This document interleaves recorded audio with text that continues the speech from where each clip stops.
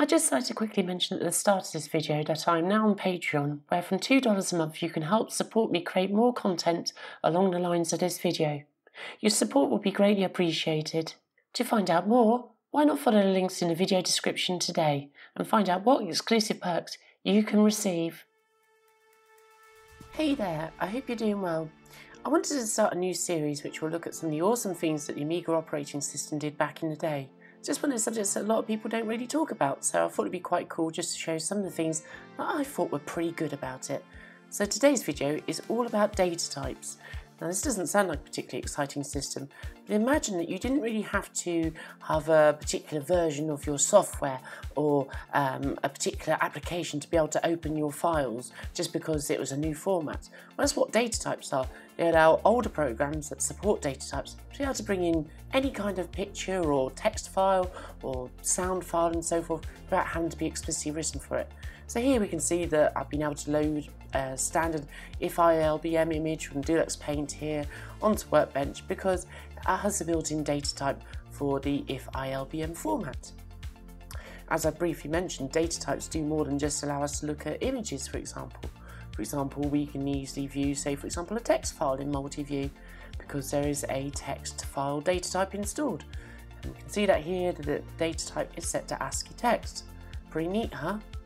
So what about something a little bit more advanced than a text file? What about hypertext? Hypertext was a big thing in the 80s and 90s. So this is an Amiga guide file that I'm going to bring up here. And this was sort of like an early version of HTML, if you like. It's a bit limited when you compare it to what HTML can do these days, obviously. But here you can see we can browse around various topics by using a GUI. And again, if I bring up the About requester, you can see that it's an Amiga guide document, all because these data types are installed.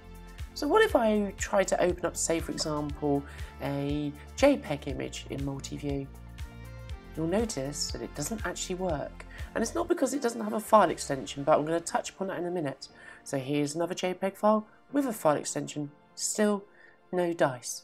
Now what we've got to do is actually install a Jpeg data type, and then multi-view or any application that supports data types will be able to load in a Jpeg image. So in some instances you have to install these manually. It's not too difficult a task, but all you've got to do is download the suitable data type, say from AmiNat, and here for example I'm going to use this Jpeg data type, and all you've got to do is drag the Jpeg or the Jif file from the datatypes folder into your devs datatypes folder like so, and then open up the classes folder, and then the datatypes folder within that. Close down a few of the windows here to keep it tidy. And what I'm going to do here is I'm going to click on my Workbench partition, go to Window, Show All Files in the menu. This will reveal some hidden folders, and you've got the classes folder there, and you want to double click on data types. And then all you need to do is drag in jfif.datatype, and voila, your JPEG will now load into multi-view. So that's all without actually having to install a new version of multi-view or anything. We can load our JPEG image straight onto the desktop. Pretty neat. So again, we can go up to the project menu, click on About, and again we can see that this is a JFIF picture, which is another way of describing JPEG. So yes, it all works, even when we don't have a file extension. So this is a picture I took this weekend in Iwate, where I'm now living in Japan, and everything looks nice and pink here, and it now loads absolutely fine. So that is one cool thing that data types can do. But we can do more than just load JPEGs, obviously. We could perhaps load in a Jif image. So here I tried to load in this Jif image, and you can see in the title of the window there it says unknown data type.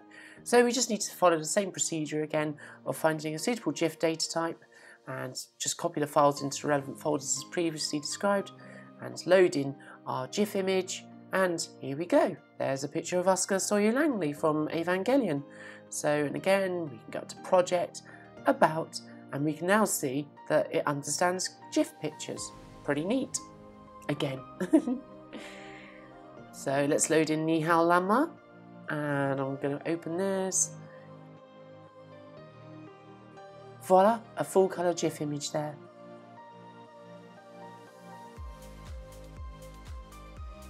So some data types actually come with a nice little installer. So for example, this font data type comes with an installer that will automatically put all the files in the right place, which makes it super easy, so you don't actually have to do all that copying files manually.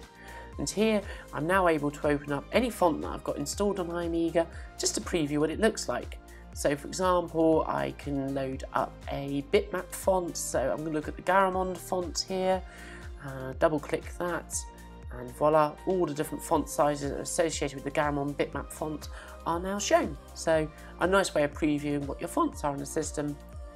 And likewise, I can now go and load a outline font, in this case a triumvirate font, which is basically like a Helvetica clone. And yes, this is an outline font, so it's a fully scalable font, and it's generated a nice little preview. So data types are for more than just pictures. So how can we use data types perhaps to extend functionality with applications that don't support JPEGs, for example, Deluxe Paint? What we can use is multi-view, and we can open that up, and by dragging and dropping the ingenious JPEG picture, we can load that up onto the screen, like so. And now I can go up to the project menu, having checked that all is okay. You can see that it's still a JPEG image here, and just go to project and save as, and I can navigate to where I want to save the file. So I'm just going to find the relevant folder and just drag and drop that in there just to select that as my path, and I'll just type in Inuyasha here. Again, the Amiga doesn't actually need file extensions, so I'm just going to call this Inuyasha. I'm going to close all this down. There you go, got my new file there automatically.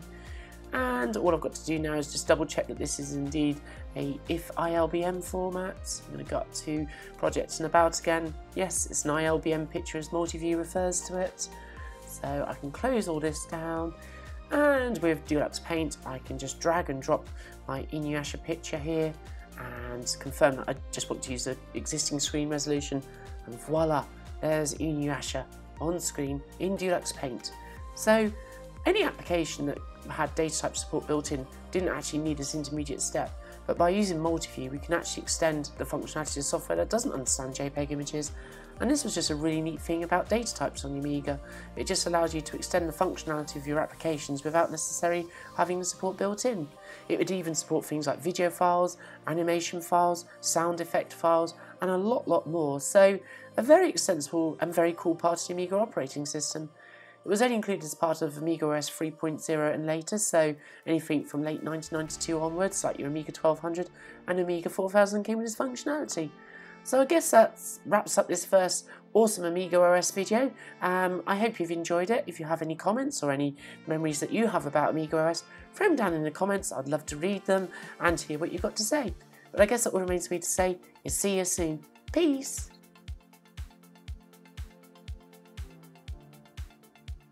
So it's come to that part of the video where I mention that I'm on Patreon. From as little as $2 a month, you can get early access to content, exclusive artwork through the post, your name mentioned on videos, as well as tips that I don't publish to the public. You can find a link in the video description below. Your subscription to my channel will also help me ensure that I can bring the latest content here from Japan.